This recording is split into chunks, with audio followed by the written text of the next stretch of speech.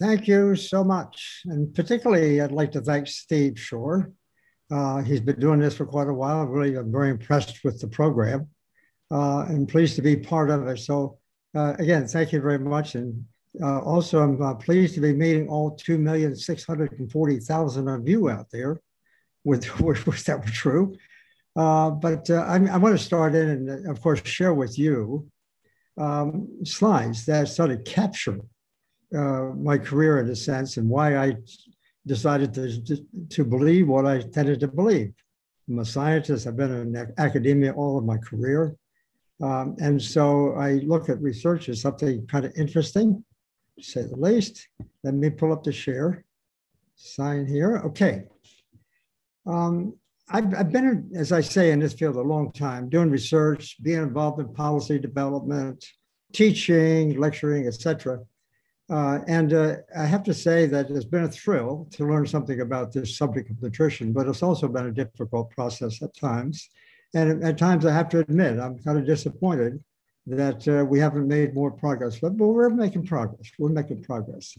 I'm going to argue that part of the problem that we've had to really get this message is the fact that we live within a paradigm. And I'll explain what a paradigm is. I'm going to share with you too some of the evidence to show that this paradigm really does exist.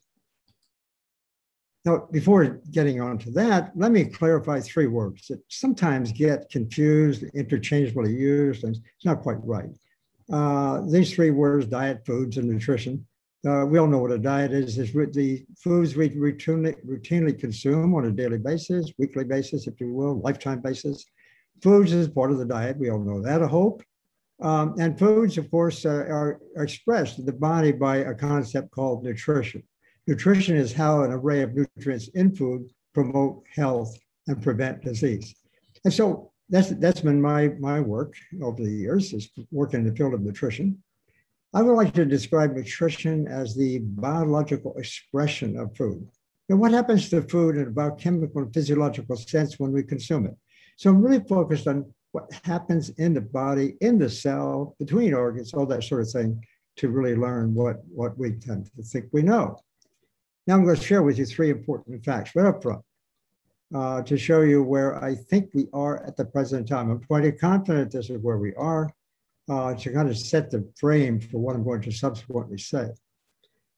I suggest that nutrition of whole plant-based foods minimizes disease and promotes health better than all the pills and procedures combined. I know that's a mouthful.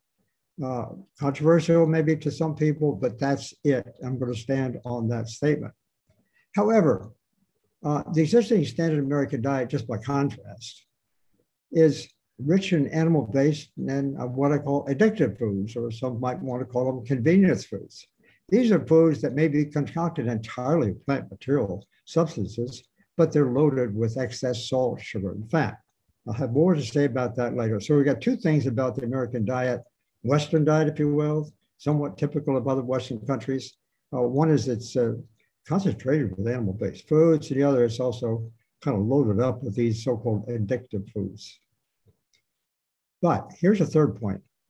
Nothing is so profoundly misunderstood and neglected in the healthcare world as that of the science of nutrition.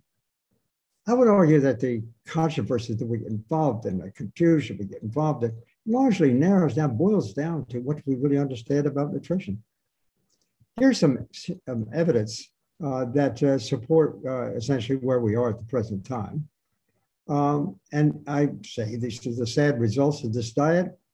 And from 1986 to 2016, fast food consumption increased 226% in variety, portion size, and energy. To express in real terms, that's about 3.5 times increase in that mere 20-year period. It's really quite incredible.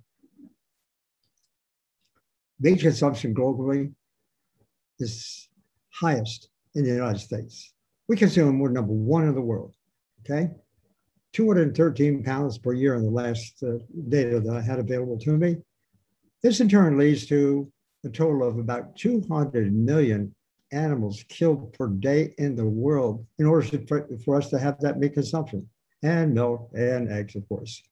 Those are quite some statistics here describing an oppressing condition. Not very promising, to be honest about it.